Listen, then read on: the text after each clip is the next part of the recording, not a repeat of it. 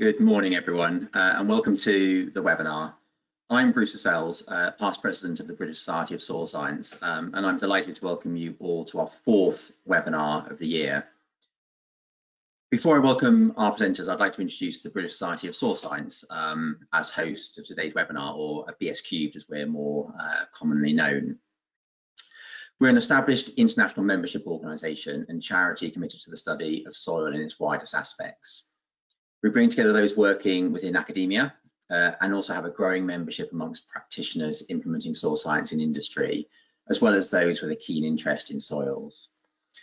We plan to host a total of 10 webinars during 2024, so do please keep an eye out on our website for further details of future events. And before we begin, just some basic housekeeping. Because there are so many of you here today, all your microphones have been muted. We will be taking questions after we've heard from both presenters, and we'll be monitoring these throughout the webinar. So if you could please submit any questions you have by 12:50 if possible, to allow us to get through as many as we can before we close at 1 o'clock. There is a raise your hand button, but we won't be using this unless the presenters specifically ask for a show of hands. And today's presentation has also been awarded BASIS and NROSO CPD points. So if you're registered with either body, please contact us directly after the event. And finally, please be aware that we are recording today's presentation. So I would now like to introduce our first presenter, Graham O'Mahony. Graham has worked in the asbestos industry for over 20 years with roles including Building Surveyor for a local authority, managing their asbestos issues. And for nearly 30 years, he's worked in the construction industry. His career started as a gas engineer and then qualifying as a building surveyor before heading up the asbestos surveying and management department for a local authority in the 1990s. Since leaving the public sector, Graham has worked as an asbestos training consultant, dealing with all aspects of asbestos training and assisting clients in all matters relating to asbestos, including contaminated land and land remediation. Graham is the Managing Director of Asbestos Training Limited and is also the Chairman of UKATA. So over to yourself, Graham. Okay, good afternoon, everybody, and thank you, Bruce, for this kind introduction and for giving me the opportunity to present this webinar. I'll get started. So for many years in the UK, the asbestos industry has concentrated on identifying asbestos, obviously, in buildings, and that's been the case since the early 2000s and before. So all the guidance and instructions revolve around asbestos-containing materials in buildings, protecting the most at risk the construction and maintenance workers. However, over recent years, it's become apparent that asbestos has been found within the ground, historical dumping, reuse during demolition many years ago. These sites are now going through a revamp and reuse, and the legacy of asbestos seems to be rearing up again. So my webinar is to give you a brief, and I will keep it brief for everybody, understanding of how it can be found and what methods are used by this industry to identify asbestos. So this is what I'll be covering today. I am on quite a tight time link, so I will be sort of speeding through it. There's quite a lot to talk about, but obviously my time frame is limited today. So we'll have a look at the general sources of contamination, how it's occurred. We'll look at the types of contamination that we could come across, whether that be product or whether that be free fibre contamination. I just want to touch on training for Geo-Technical employees, because I know in the past most of you have probably done asbestos awareness training. However, that there are specific courses aimed at Geo-Technical staff, so we'll have a look at that. And then, of course, how it's found. So we'll have a look at this sort of guidance document HSG 248 that was produced a few years ago, which will look at the two sort of aspects, preliminary assessment and then the main survey, and then the results from that. So what type of results could you actually find? But again, very, very briefly, if I do get time, I've got a very brief case study that I was involved in a number of years ago, which I'd like to sort of share with you, so that it's not all bad news. Sometimes it can be, you know, there's ways around it that can, you know, deal with the asbestos in a safe and cost-effective manner. So if we have a look at the contamination that we could actually find in the ground. So ACM, for those of you who don't know, asbestos containing material.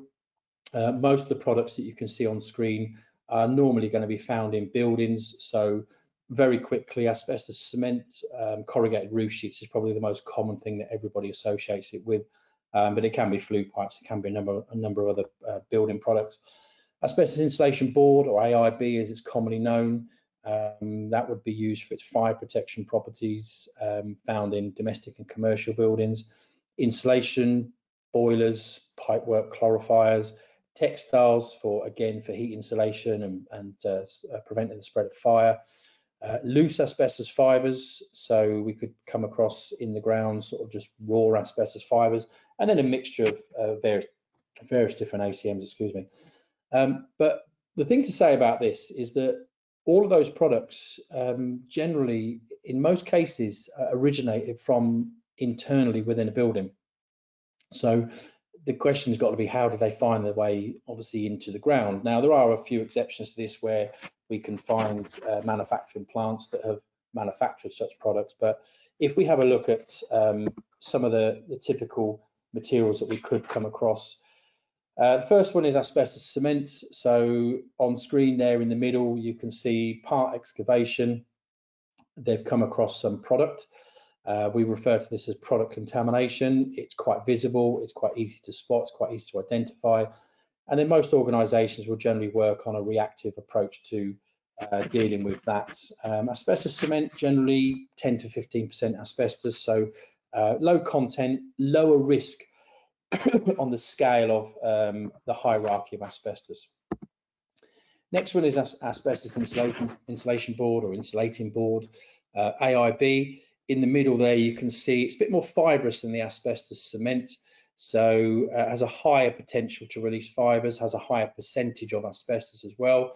But again, probably found from offcuts or products that were found come out of a building as part of that construction project, and as such found their way into the ground. High risk ACM generally worked on by licensable asbestos or licensed contractors, shall I say. Insulation, quite rare to find asbestos insulation, loose insulation. Very high risk with a very high percentage of asbestos content. Looks harmless, looks a bit like fluffy sort of cotton, to be fair, but normally would have been found from a manufacturing plant who was using insulation or making insulation that has just found its way into the ground and been dumped into the ground. This one's a random picture, really. It sort of pretty much shows just all random types of asbestos containing materials, and they range from the full hierarchy, from the low risk products such as resin-based products such as floor tiles, cisterns, right through to high risk products such as asbestos insulating board, insulation, and possibly even some of the worst kinds such as coatings, etc. Buried, dumped, covered over, landscaped over, easy option really. Out of sight, out of mind, and it just sits there for many, many years, not causing anybody any problem until we start to agitate it. This one, can you spot the asbestos here? So again, this is partway through excavation. So right in the middle of the screen, you'll see a thin edge, probably about 5 to sort of 8 millimeters in thickness. That is asbestos cement, obviously where the bucket has come through and it's broken away the piece of asbestos. Some of it is obviously gone into the bucket, some remains there. And these are the sort of things that we need to spot, certainly when excavating and dealing with soils as part of construction or part of regeneration projects, etc.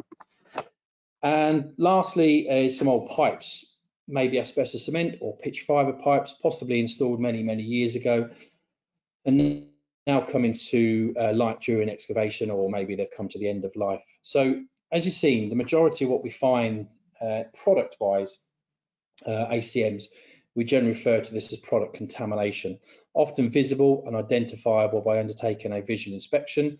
I can't show the other type of contamination that you may come across as we can't see it. This is known as free fibre contamination.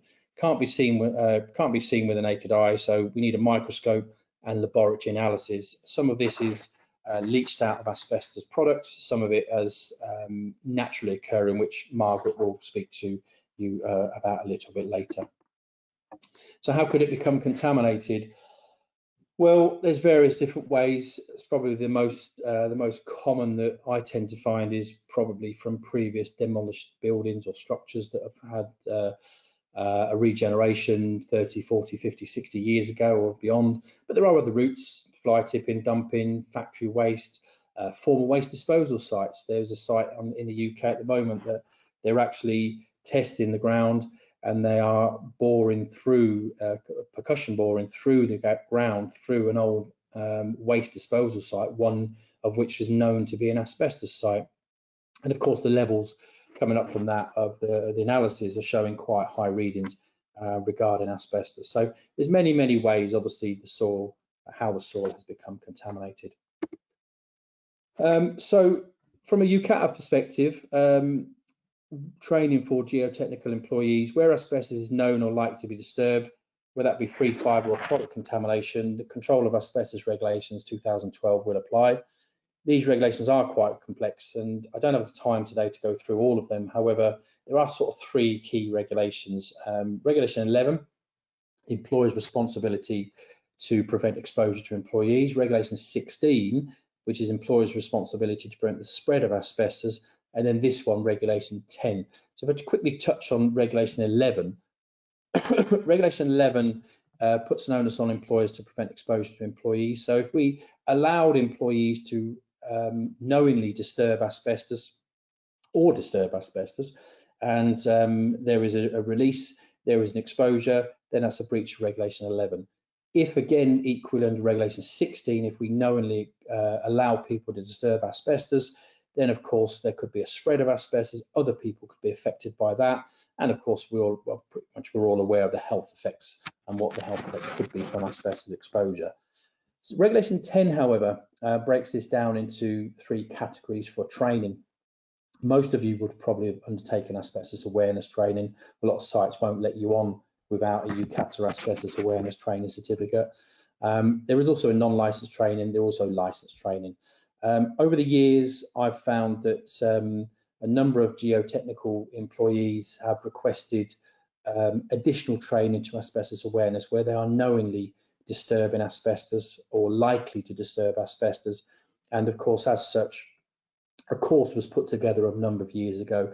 This has now pretty much been agreed with UKATA, so it's a UKATA certificated course specific for geotechnical workers. What it does, it basically removes things like the vacuum cleaner that a builder would use inside a domestic property or commercial property undertaking asbestos work.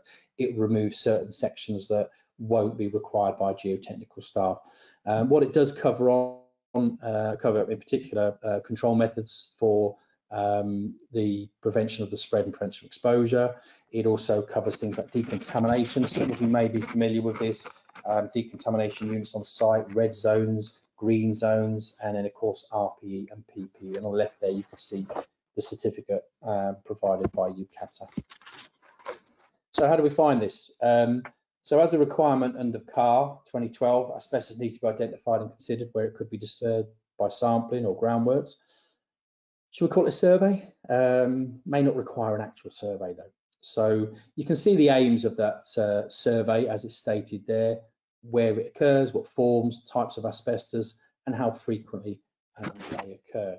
Now, the survey or assessment is broken down into two key elements. So the first thing we've got is the preliminary assessment, often referred to as the desktop exercise, and the second obviously is the main survey. The desktop exercise does become quite an important part of the assessment. The desktop is to ascertain if there's a likely presence of asbestos on the site. This will look at the uses, the historical use of the site, what the site was used for previously. Was it an industrial site? Did the business on site use asbestos? What did they do on the site? Did they manufacture products? Worst case, did they actually manufacture asbestos products on the site? And there are a few areas in the UK that did actually do this. A lot of these sites now are not accessible due to the contamination levels and the viability of cleaning that. Planning records are a great source of historical information about the use of that site. Certainly with planning records, you can start to see what uses the site was intended for, what the intended use of that site is for. Is there a chance we could come across asbestos? Could it be left undisturbed? Could we just leave it? Modern day construction techniques now do require us to generally go into the soil, into the ground. So unfortunately, might not be the case, but could we do change our construction techniques to make it less of a risk? What's the likelihood of disturbing asbestos on site? This is where the preliminary assessment comes into play, in the sense that is there a chance that we could obviously come across asbestos? If obviously there is a chance that asbestos could be found, then we could then move to a main site survey. If by the desktop study it looks like there's not likely to be asbestos, then we don't need to move any further. We could just work on a reactive approach, as we've done for many years, that if somebody does excavate and they do come across asbestos in any analysis or any visual inspection, then they can stop work and then refer that back. If, however, the preliminary assessment does identify asbestos, then of course, then we need to maybe think about a main site survey. Broken down into, again, 3 aspects. First would be a visual surface survey. Best way to describe this would be to walk the walk, as they say, look and see if there are any visible signs of product contamination, noting areas by mapping out the site. This may be sufficient based on the previous assessment, but normally additional surveying would take place. Secondly, this would then involve depth surveys to again look for visible product contamination. Depths can vary depending on the excavation works. The spoil is laid out on the sheets, and then the surface spoil is visually inspected. And then the final one is depth surveys for fine non-visible asbestos. This is the free fibre contamination. This would obviously, for surface, would normally involve taking an area of a metre squared, 10 to 20 millimetres, shall we say, of a depth, and retaining a 1 litre sample. For depth samples, depending on the project, that dictates that, but normally about 500 millimetres, so half a metre, collecting a 1 to 2 litre sample. Samples then cone and quartered. That's what cone and quartering looks like. I'm sure some of your members have done this probably more times than I have. So firstly, it's gathered, it's flattened, it's quartered until we get to the size that we need for the analysis. When taking samples, there are 2 general approaches to setting out sample locations. Sorry, I've gone too quick there. These are known as probability, involving random selection, and then judgmental sampling. These locations would be based on the professional judgment of the surveyor and their knowledge to try to seek positive samples. There's a few examples there of simple random sampling, stratified random sampling, and then systematic random sampling. And then you've got a couple of judgmentals to the bottom of the screen there. Generally, a minimum of 2 surface and 2 depth soil samples should always be taken and increased proportionally to the area. Size of the grids will be determined by the site. I was recently involved where we set the grids at 10 metres after the first round. These were reduced to give a representative sample, representative result of the site. I'll fly through this one because I'm conscious of time. Just a few pictures of tools that generally surveyors or people taking samples would be required.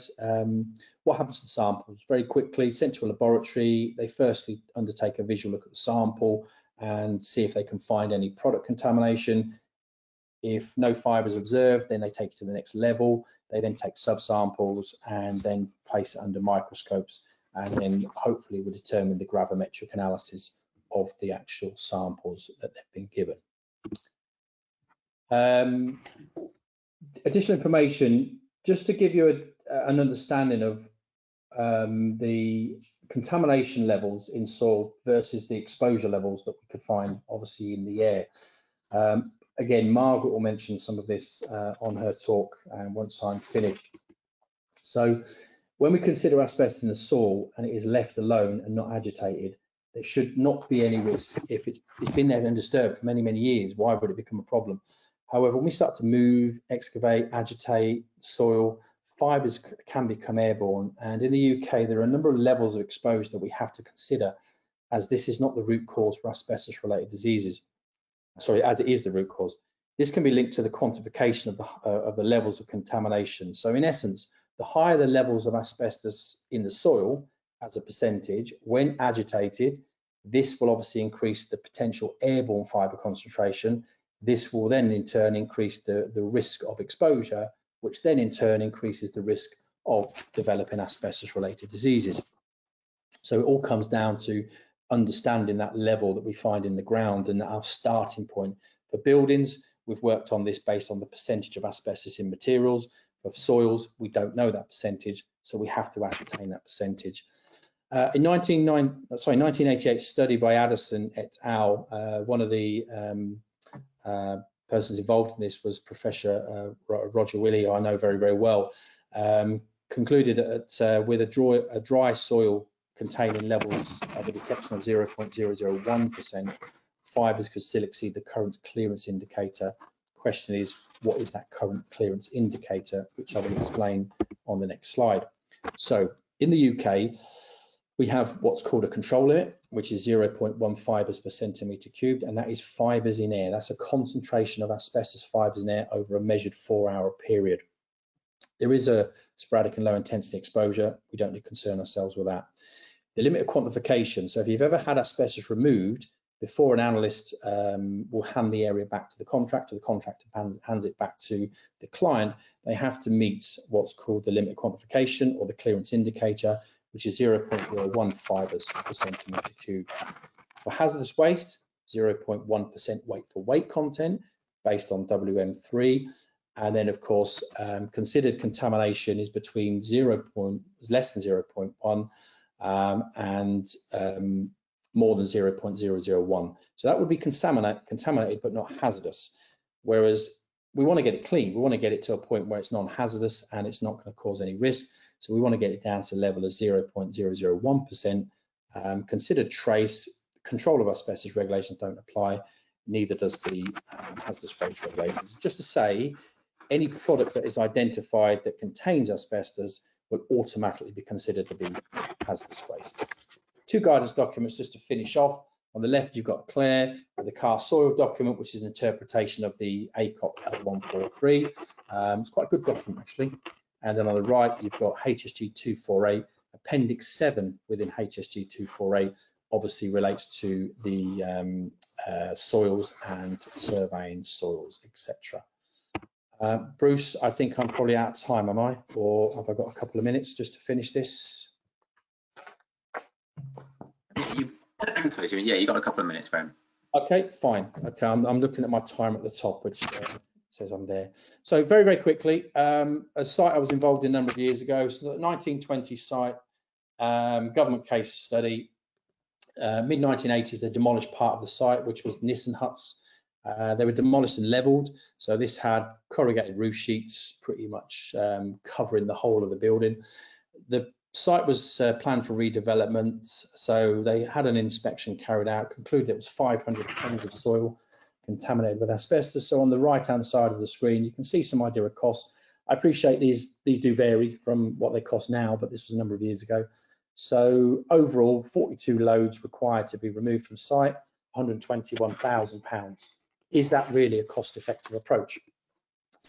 So the solution we came up with was to suitably train required people. The soil went through a trommel. As it went through a trommel and a conveyor system, they visually picked out the contaminated pieces of what they saw was asbestos. The soil was then tested afterwards. So gravimetric analysis was undertaken. The concluded level was less than 0.001%. And as such, the soil was proven to be clean, not contaminated, used on site as a backfill. The cement, estimated about 60 tonnes, that was disposed of as hazardous waste, which it has to be.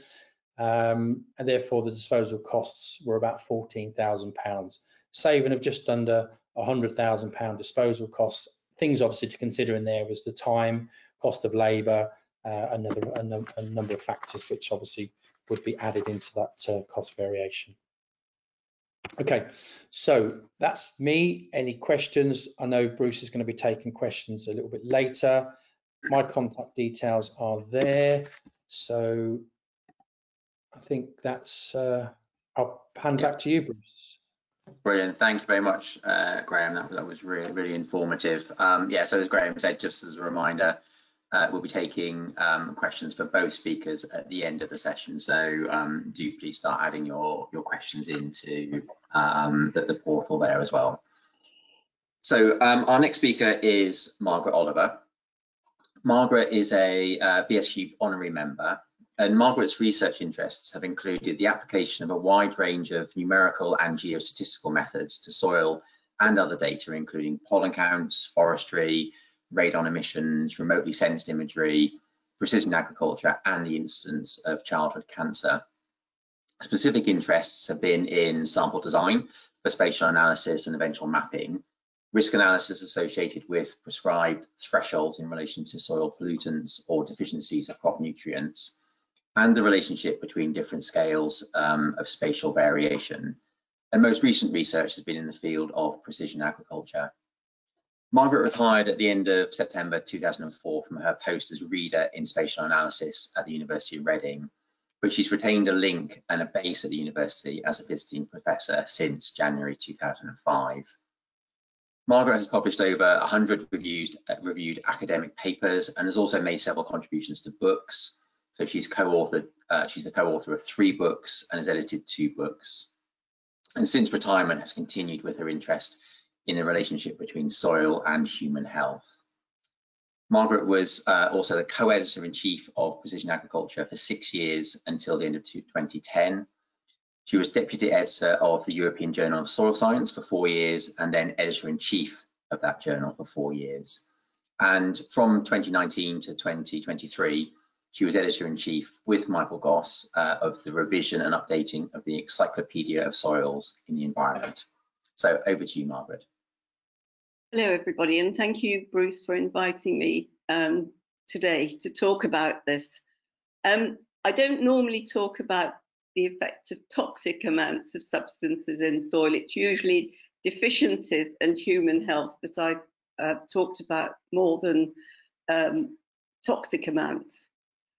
But I think one of the things I'd like to emphasize today, because the importance of soil on human health hasn't been recognized as much as it could have been. And also with Graham talking about asbestos, there's a heading in the newspaper about call to bury a toxic village relates to asbestos. So in the 2 villages in Cappadocia, one contains tremolite and the other erionite, and both cause an endemic malignant pleuromesothelioma.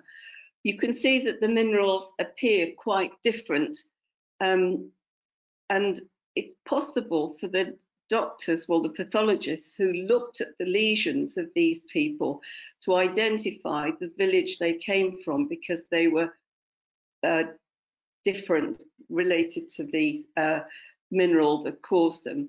So that's the other bit of the paper.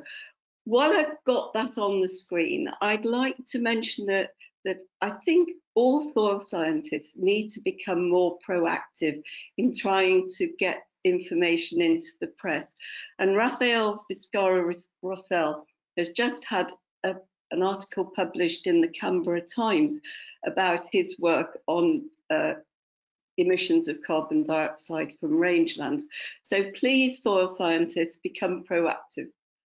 So the main research on trace elements began in the late 1920s, and trace elements affect health through deficiency and toxicity in soil. They're most evident in isolated communities because the food is matched much more to the local environment. It's much more difficult to identify these effects in developed countries. Much is picked up from the effects on the vulnerable groups, such as pregnant women, children, and the elderly, into which I now sadly fall, but still working. So the relations between trace elements and health are very complex. The soil condition affects them. High pH can promote or restrict the availability of an element.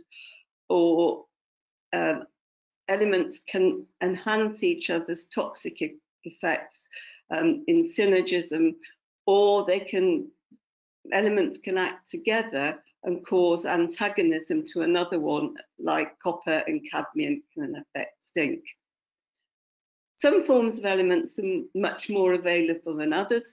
Selenate has always been thought to be more available than selenite, but that's questionable at the moment. And irrigation leads to excess of certain elements, and this is a point that needs to be really taken seriously in terms of the increase in irrigation that's likely to occur. So some elements are essential both to us and to plants, but they can affect health when they're in excess accumulation. So I've got a list there of the ones that can cause concern, but there are also non-essential elements that can be toxic at certain limits, and there's another list. So arsenic is a non-essential element, and its sources can be natural or from industrial activity. Many of these toxic products have been applied in agricultural fertilizers and pesticides. The pathways are the ingestion of soil particles themselves, but also contaminated water. And you can see some of the sad effects that occur as a result of the contamination. Bangladesh, I'm sure a lot of you know, has a major problem with arsenic contamination. It occurs naturally in the groundwater related to arsenic compounds in the soil. And the delta area, when it becomes waterlogged, the arsenic becomes mobile, and this results in the contamination. So excess cadmium, there was a lot of information about this many years ago at Shipham, where a field was contaminated from fertilizers with cadmium. The problem is it remains in the soil for a very long time. It's more available at lower pH, and it accumulates in cereals and animal offal. But the problem with this is it causes serious renal dysfunction. This example in Japan of Itai disease, I learned recently that it's called ouch. It's translated as ouch disease. A lead zinc mine was polluted a river in Italy and all in Japan, and also paddy soil. And there was 10 times as much cadmium in the rice as in the uncontaminated soil, caused serious kidney damage. And you can see on the left-hand side the area where the contamination was worse from the pollutants. And then on the right-hand map, you can see the area where there was high incidence of Itai disease. And you can see in these photographs here, the middle kidney is very necrosed, and the right-hand one as well is withered. And then there are lesions in the bones as well that have occurred as a result of this disease. I think we all know in soil science the problems with lead. There's been many studies of the pathways of ingestion with children, the hand-to-mouth ingestion by children. It's especially toxic to children because it accumulates in the body, and it can cause neurological defects and reduces children's IQ. Hence, the seriousness with which this was taken in the UK and Europe as well. I'm sure many of you think, well, many of these things have been dealt with in Europe and the UK now, but these problems with these metals are still going on in the developing world.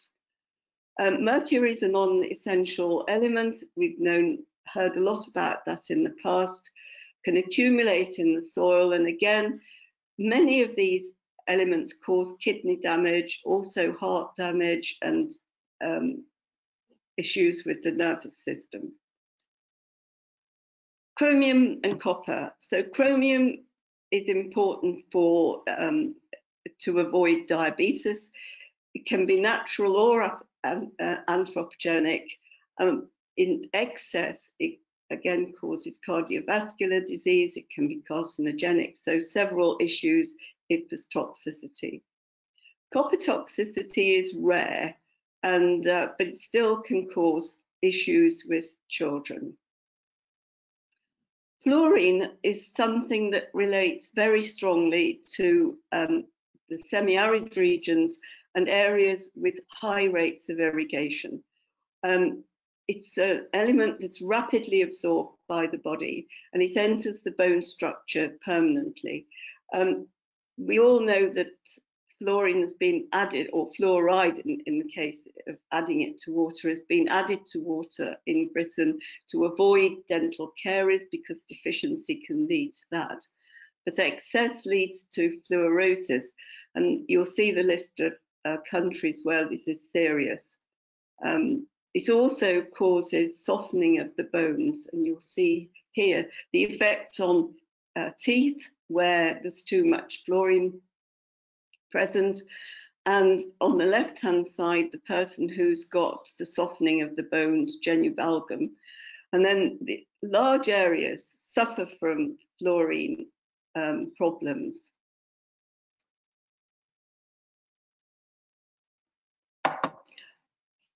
Nickel occurs naturally, but also associated with applications of sewage sludge, and many of these elements, trace elements, are present in sewage sludge. But again, we are constantly getting better at dealing with this in this country.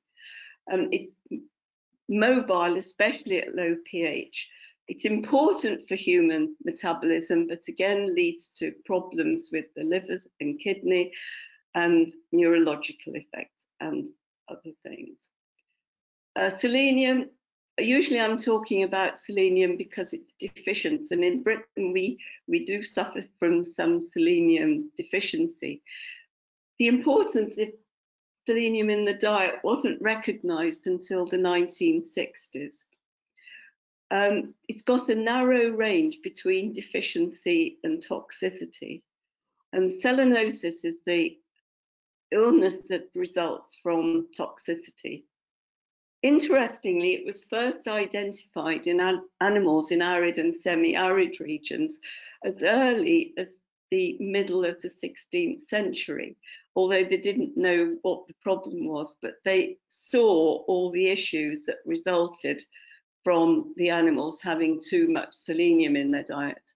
And you can see here these sheep affected by too much selenium in their diets. Oh, one of those has gone. I've lost one of the slides showing the effect on humans. It causes effects on human nails and also loss of hair in humans. Zinc is an element that has become increasingly of concern over the world. It's deficient over very large areas, and its effects are rather insidious. So again, it was not recognised until the 1960s.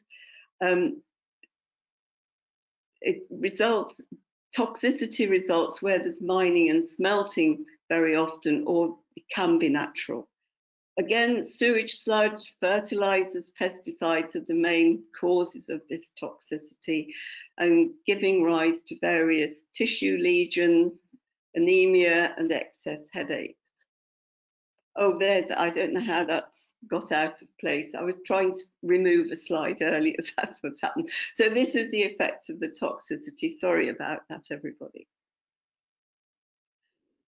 So to conclude then, there's been much research is being done in soil and human health, but there remains a lot to be done. It's very difficult research to do. The relations are much more complex and subtle than was originally thought. We need to gain understanding of the causes of element toxicity and deficiency in the environment. And if we can do this, then we can provide more information to the epidemiologists and pathologists who are looking to improve human health.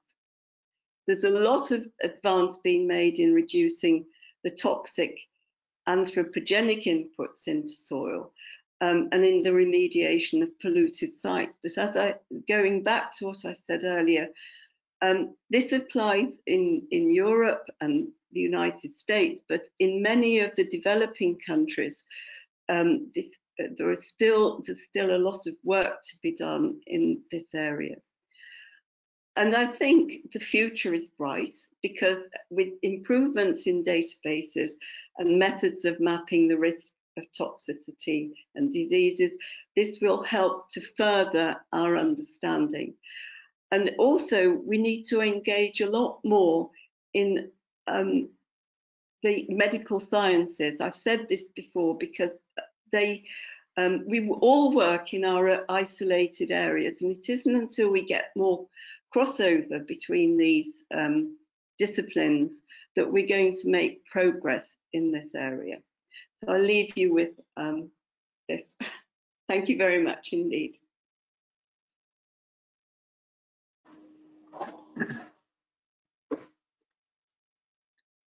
Brilliant. Thank you very much, Margaret. Again, another fantastic presentation, running through huge amounts of information there as well.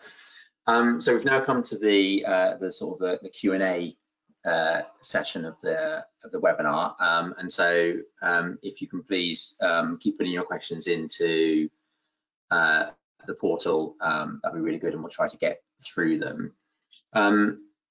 Yeah, those were two fantastic presentations, and I think also perhaps quite sobering, just to have that recognition of the risk that is out there from both historical and sort of current activities. And it's what came to my mind was perhaps there's a sort of a slight dilemma there for us as soil scientists, and particularly maybe for us as the British Society of Soil Scientists, that we want to grow soil science as a career. We want more people to become soil scientists. We want to engage with the public, and part of that engagement, in my mind, is about looking at soils, feeling soils, smelling soils as well. And clearly, we've got to be very, very conscious of the health and safety risk, both to ourselves as soil scientists and when we're out surveying, but also in that engagement piece, in how we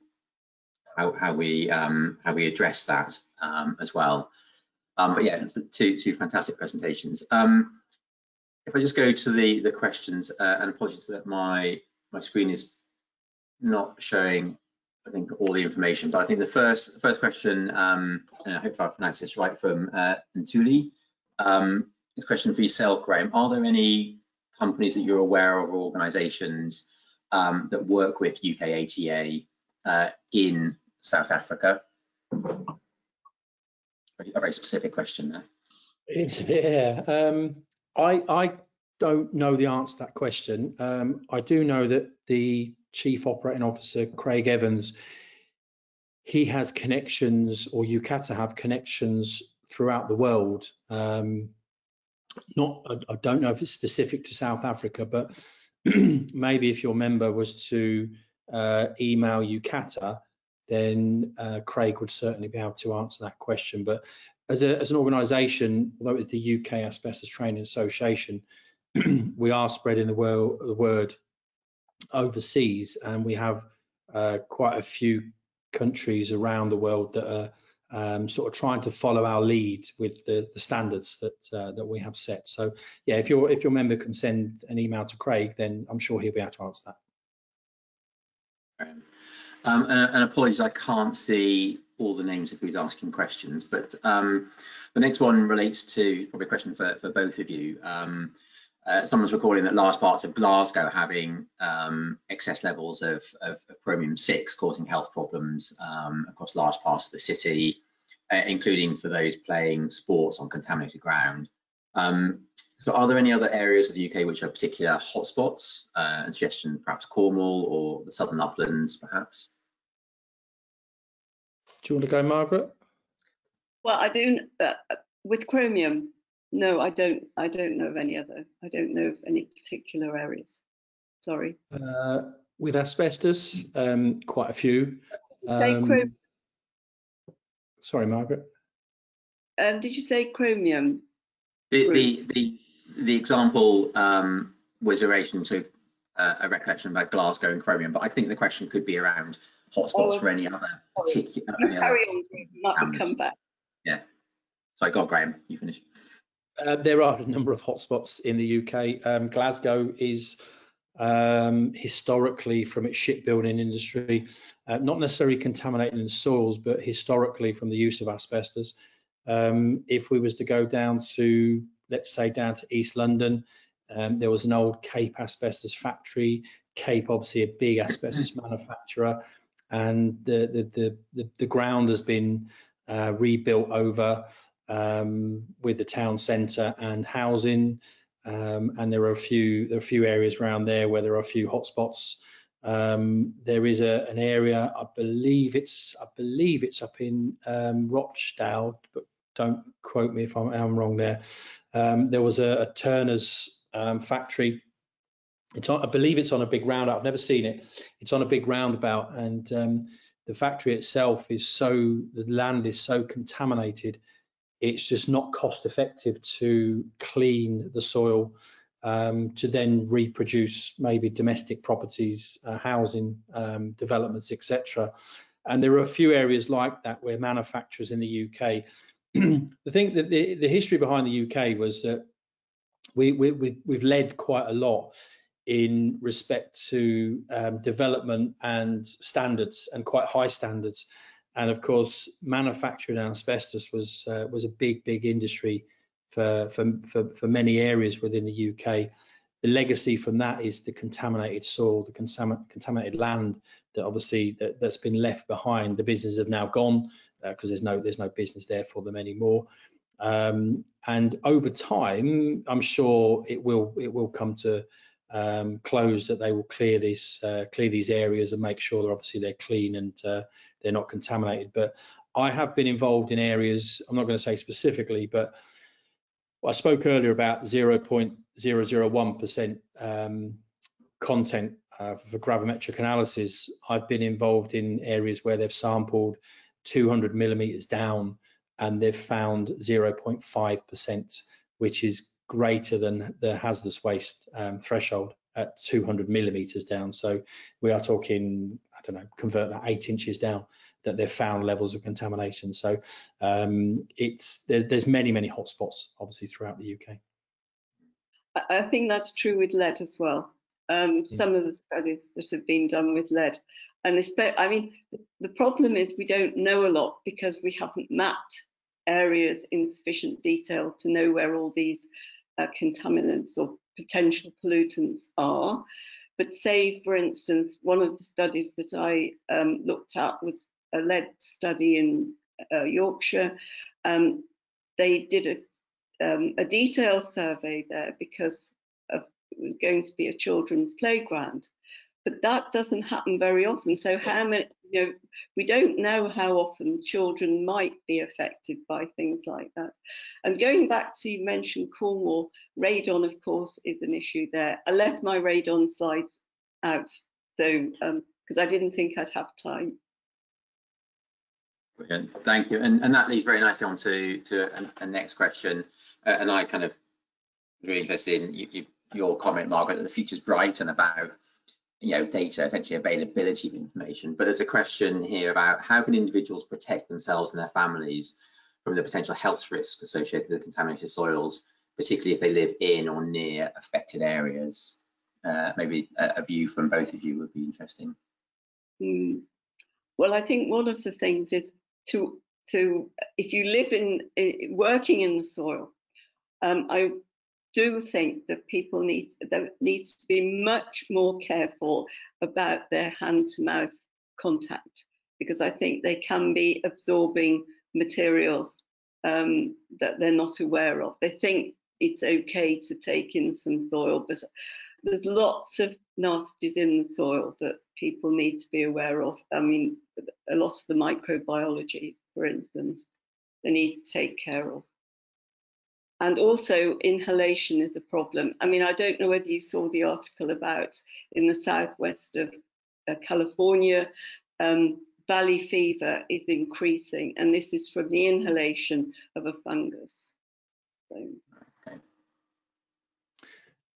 From my perspective, it's got to come back down to this sort of preliminary assessment that's undertaken before we start to redevelop these brownfield sites. Looking at the news this morning, there's lots of political talk about, you know, 1.5 million new homes coming and brownfield grey sites, etc.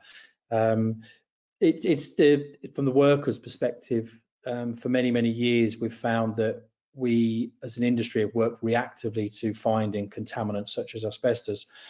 We need to be a little bit more proactive in that approach, and with guidance documents, as I showed earlier, HSG 248, that's a step forward.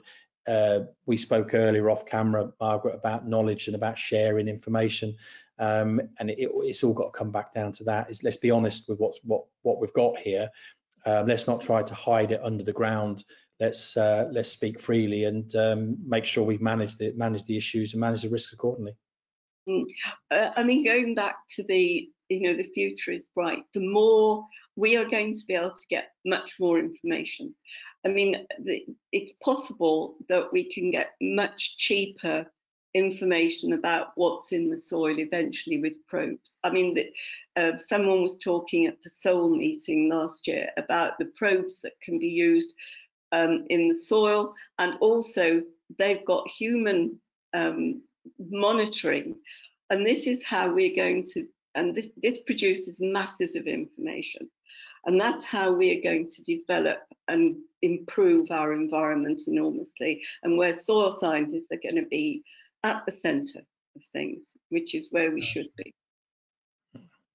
Yeah, I agree. I think the comments you've made about data sharing, particularly going with the point about people being open and honest about what's there, so rather than trying to hide it as a problem, I think will be really important, alongside then basic hygiene. I suppose it comes down to, in terms of that point you made, Margaret, about hand to mouth transfer and just washing your hands as soil scientists, but also partners. When we're out and about, when we slip and fall over and get mud everywhere, just those basic sort of things. And that point around collaboration is next one, not really a question, but it's kind of perhaps a point of note. Someone sort of said a great comment about the requirement for communication between and across disciplines that you made, Margaret, in your presentation. And this person is recommending that interested people look at the Society for Environmental Geochemistry and Health, and they put in there, that's segh.net for more information along those lines. So yeah, so probably a good link. And as ever, soils are at the heart of so many things in our environment, in our life, in our world, and making sure we've got those linkages is really important. So there's another question here, or questions too for yourself, Margaret, about what do you think about total organic fluorine as a test in line with PFAS analysis? I think that's something you're aware of. I haven't got anything to comment about that. I don't know anything about that. I have done some work on organic pollutants for a paper that I've just written, but I couldn't comment on that particularly. Okay, a very specific one. Or can I see a name? Is that Martin Webster? I mean, I've got colleagues who work with PFAS.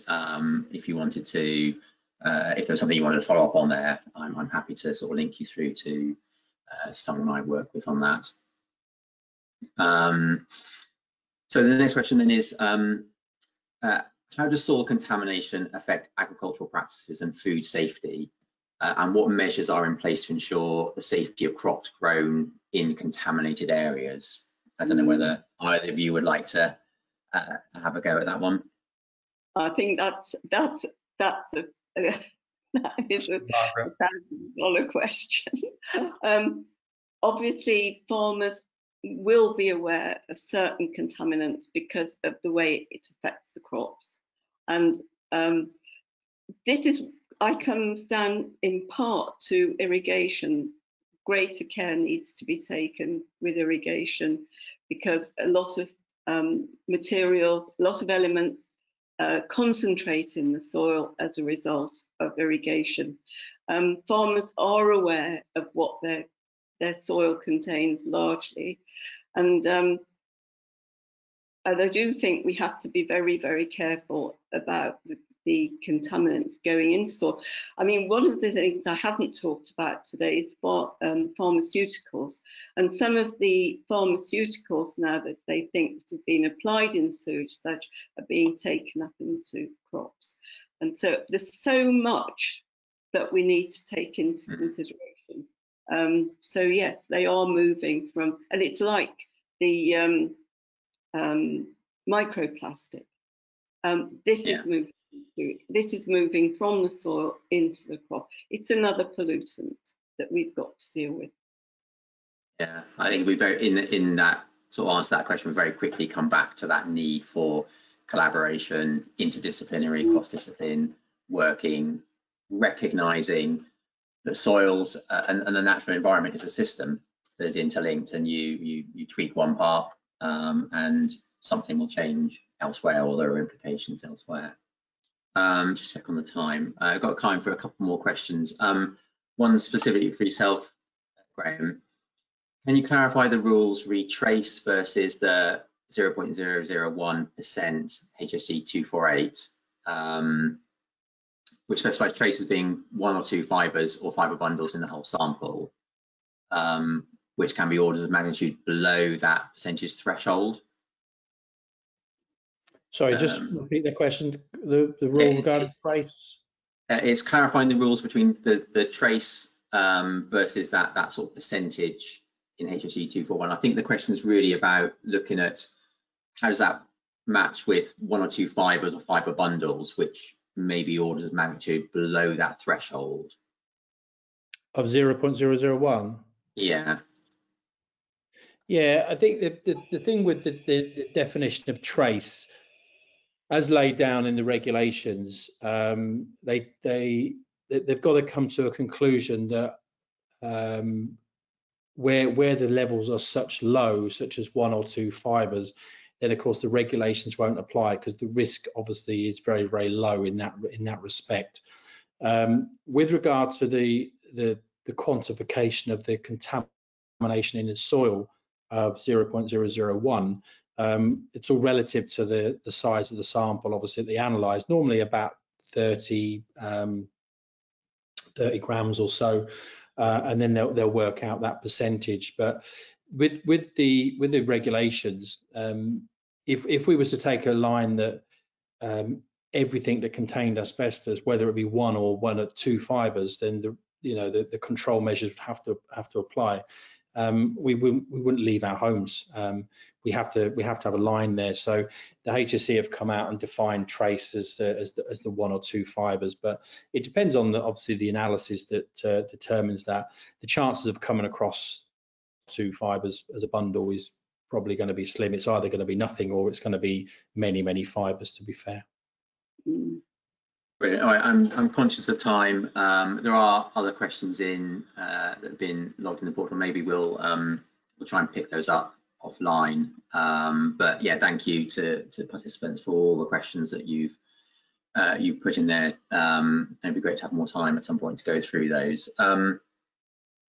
So yeah, just for me to close now, really. So on behalf of the British Society of Soil Science, I would like to express our thanks to Graham and to Margaret for coming along to present today. Thank you to all you for attending. You will find a quick feedback survey when you leave the webinar, which we really hope you'll take time to complete, because it's really useful for us to understand how well these webinars are landing. And also the recording of the webinar, if you want to look back, or if you haven't been able to join today, will also be available after the event on our YouTube channel. Our next webinar is scheduled to be on Wednesday, the 8th of May on carbon sequestration. So do please keep an eye out on our website and in a follow-up email for details of how to register for that. And yeah, I hope to see you all at future events. In the meantime, thank you again and goodbye.